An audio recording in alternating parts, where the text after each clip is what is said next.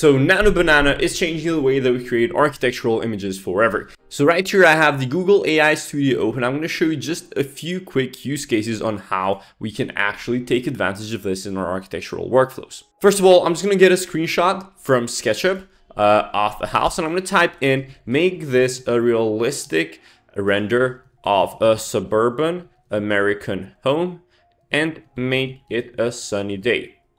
And then we're going to click enter and actually control enter. And in just a few seconds, you're going to be able to see how this actually is, I guess, converted to a realistic render. As you can see right now, it took about 10 seconds. This is completely off as of now. But what we can do is we can say, make it look like a real photograph, add surroundings, and a neighborhood around. Let's click control enter once again.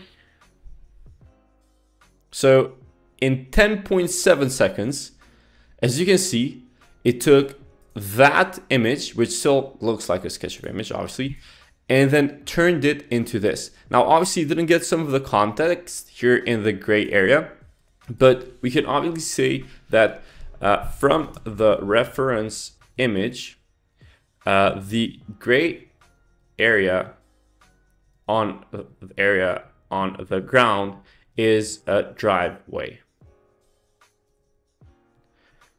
Make that change.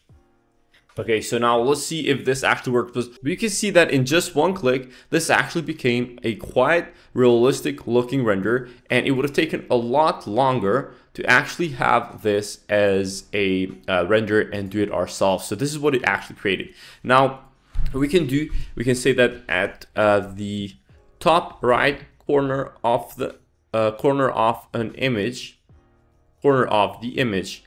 add a tree to help with framing, and on the bottom near the pool, add some colorful floral shrubs.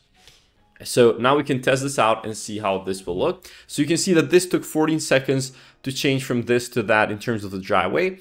And you can imagine that this would have taken at least like 20 to 30 minutes if we did it with the traditional tools.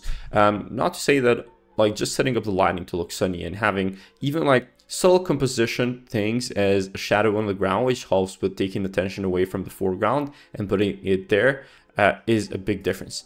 Now, these shrubs look a bit too, I guess, these are not very realistic. I will say make them smaller and less colorful.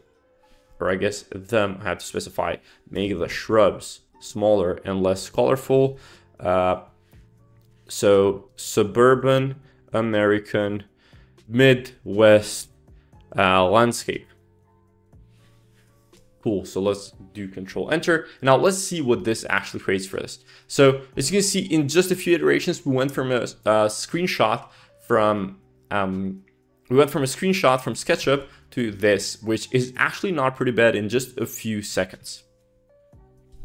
So this is actually much better, and I would be happy with an image like this. As you can see, also the tree right here is placed very naturally, and this looks quite good. I'm gonna do the same thing with another render. So I'm gonna say, make this a realistic render of render photograph, keywords using here. I'm not sure if that makes a difference, but we're gonna say gloomy autumn day raining, whatever.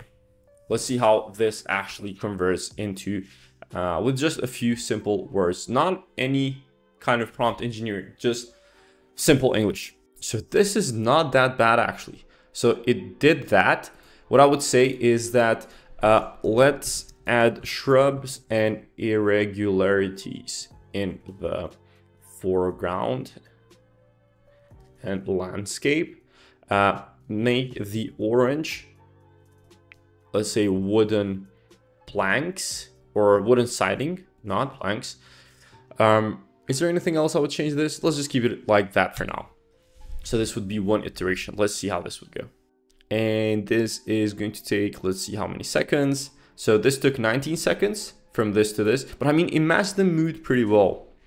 We can obviously, as you can see, do iterations on all of these, and it is pretty good at keeping context. So immediately you can see that it added shrubs and irregularities to the landscape, and it looks much better. And we took this just from a bare SketchUp image. So what we can do is, let's make it nighttime and add some light, some warm lighting coming from the interior of the house.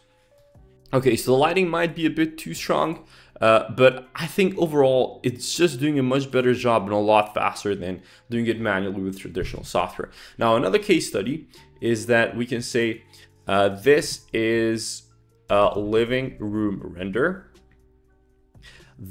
So replace the sofa with the orange leather, replace the sofa with the leather one I am attaching. And then I can attach another screenshot right here, so basically from the internet. And let's see how in an interior image, it can actually replace furniture with just one prompt. So this is actually pretty crazy. So it basically did that with just one prompt. It even tried to get elements from the cushions. And I mean, yeah, it's a lot faster than having to do it manually. So this took like 27 seconds, by the way. Cool. So I'm going to show you another very cool, I guess, case study. And I'm going to go ahead and do this sketch and render. And I'm going to go ahead and add the one and only Zaha Hadid. I'm going to add Zaha Hadid right here. And I'm going to say, add the person walking around the kitchen island.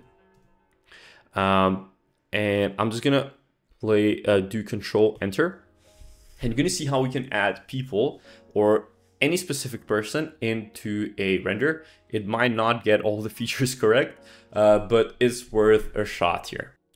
So it also did the same kind of angle as if she's standing by the owl. Let's say add her walking maybe towards the kitchen and add a little bit of motion blur. So let's run this as well. Okay, so it actually did this. We could also probably change the clothing, but I'm not gonna go ahead and do that. Now, as you can see, Nano Banana from Google is actually insanely cool. Okay, so just as a bonus, I want to show you how we can turn this image into an actual animation. So I'm here at Kling AI, and I'm just going to type into the prompt, animate the person walking around the kitchen, and the camera should be zooming out slowly. And I'm going to click generate, and let's see what this comes up with. And just like that, we have Zaha Hadid walking around on the kitchen, and this actually zooming out as an AI video. So all of this is very cool. Let me know if you think that AI is definitely changing architecture workflows. And if you want to see more like this, make sure you go ahead and watch the video right here.